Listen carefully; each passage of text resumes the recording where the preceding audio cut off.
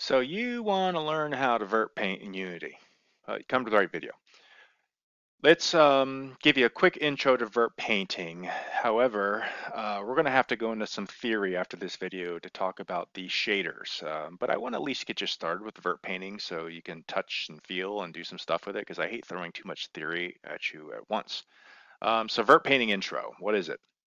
Well, vert painting in Unity allows you to essentially use a brush to paint red, green, blue, or black channels onto a mesh. And then each one of those channels corresponds to a unique look that will give your mesh, hence, a unique look. So it's pretty much infinite possibilities because you can combine these things together and they look really cool. It's something completely new to V4. So the best way to show you or to get you going here is just give you an intro into vert painting, and that requires us to go into Unity.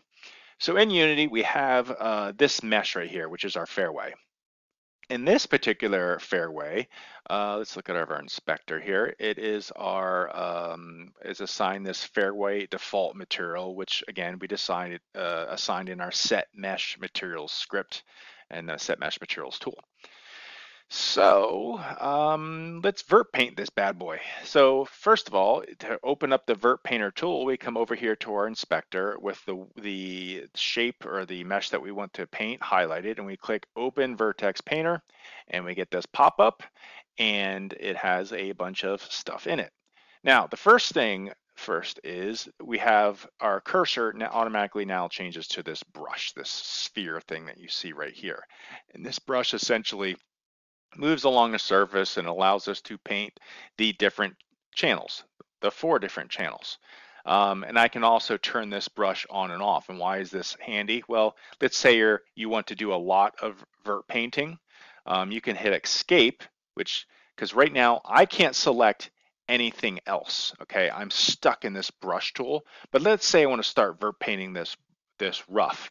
Well, instead of having to exit the vert painter and go out, you just hit escape, highlight your rough, escape again, and now I can vert paint this rough area. So it allows us to essentially switch around. So I can hit escape, I could switch this semi, escape again, and now I can vert paint this semi. Oops, I have not enabled vert painting on this mesh yet, and that should be something I'm going to have to tell you about. So when I went back, let me see, escape out of here again. Let's go back to my fairway. When I turned on the Vert Painter tool, a couple things happened in the background that you might not be aware of. One is I had this add palette script, which it's really not important to you guys, but we can, I'll show you here in a second. But we had this vertex instance stream script added. This is essentially the code that stores our vertex painting. So when we do our vertex painting, it is this vertex instance stream is what keeps it, okay, and stores that information. So those get added. So when I went over to this semi here, and I went to vertex painting, it said enable vertex painting. You click that, and it essentially adds those scripts. Okay, here they are now onto that. So if I click on another mesh like this guy right here, yep, I'll get the same thing because those scripts are not present, so they have to get added. So that's what's going on there. Just good to know. So let's go back to our fairway. So now we know how to switch quickly between them. So let me hit escape to enable my brush again. Now the first thing I'm going to do, and I'm going to show you guys, if I do Control V or I check this box right here, you can see that it shows my vert painting channels, which in this case, it is all red because we haven't done any vert painting, and I didn't do anything in Blender either. So we don't see any green, we don't see any blue, we don't see any black at this point. So I'm going to leave this on for now so you guys can see a couple things, and which is associated with, we got our brush size. Okay, so now it makes our brush really big, way too big in this case, or you can make it pretty small. So I'm going to leave it about this size. And actually I'm going to turn a little bit. There we go. So we have a little bit of area to work with. So brush size. Now, the next thing is brush flow and brush fall off.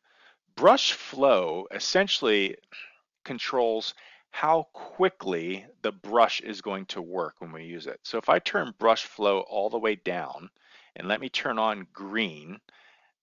I'm dragging across and you can see hardly anything's happening, right? You might be able to see a little bit, but I essentially have to go back and forth here a lot, okay? It's basically brushing very, very gently. I guess that would be the way to describe it.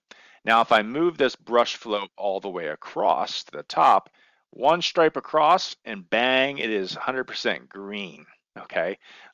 It's not gentle at all, it's rather harsh.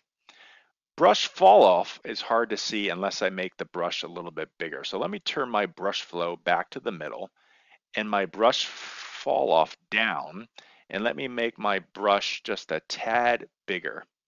Brush fall off controls from the center of my cursor how much is going to be painted out towards the outside of my brush. So center of my cursor is where my mouse is, and the outside of brush is the circle around the outside. So if that brush fall off really low, it's going to paint essentially out to the perimeter of my brush really quickly. So you can see it painted pretty much out to the perimeter of that brush. So let's switch back to red and hit fill, and that fills it all back in with red again, so we're kind of resetting. And let me turn my brush fall off up pretty high, and now I'll do the same thing. You can see, well, it's so high, well, that's because I'm still on red. I gotta switch this back to green. And you can see it's not all the way out. It's not as wide as it was before. Let me do it back here. Let me do fill and so brush fall off. Let me do that all the way out here, back to green. So you can see it doesn't fill out all the way to the end of my brush. It's a little bit more, you say, shallow. So that's brush fall. You're going to play with these depending on what kind of look you're going to get. And speaking of look, what's this look like? Well, let me see. We painted some green here. Let me backfill red again with everything. And if you ever mess up, so you can see here, you can change your color palette. I wouldn't ever really do this, but let's say you do it by accident. I just change this to kind of like this dark color. I don't want to do that. I can just reset, or I can come back here and I can click on red and it's back again. So we really only want to paint in these pure colors here. So where was I going? Oh yeah, let's paint some different things here so you guys can see what's going on. Let me make my brush a little bit smaller, bring my fall off down towards the middle again. That's pretty good. So let me paint some green right here. Let me paint some blue right here. And let me paint some black over here. All right. And you're wondering, well, what's this going to look like? Well, that's what our legend is for down here. Red, okay, is a very simple, rough material with mow lines on it. It's hard to see here, but the simple thing is you can just, I'll show you how to check these really quick. Green has divots, blue is like a sandy worn look, and black is no mow lines. Okay, these are just the defaults. And we can change this, and that's where we have to get into the theory coming up.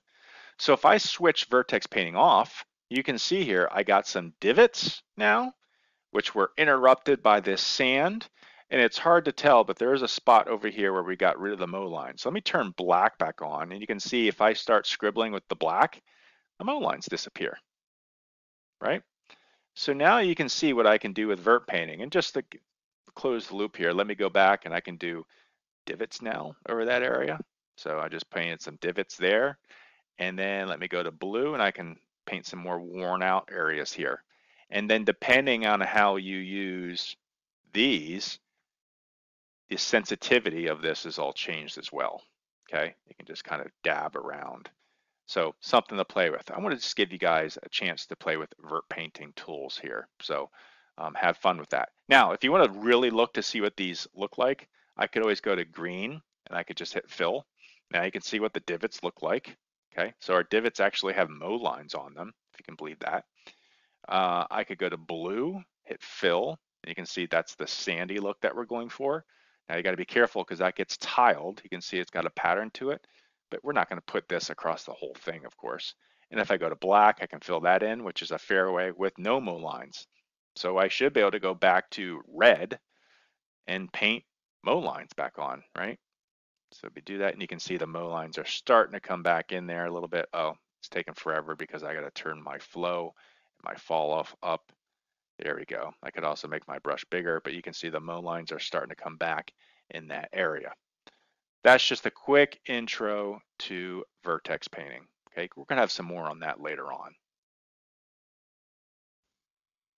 So quick little addendum to the Vert Painter video is this show 3D preview. I'm adding this because there was a bug and it wasn't working when I made the previous section of this video, but now it's working, which comes in a little handy, is when you're vert painting, if you really want to see a better preview of these things, because it's hard to see what you're working with here, you can hit show 3D preview, and now this will come up and you can fly around here and you can get, a better preview of exactly, what you're working with.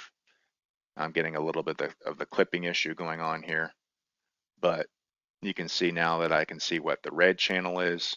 I can see the divots on the green. I can see the sand on the blue. And lastly, I can see the no mow lines on the black. All right, so that's the 3D preview. And you can just then hide it.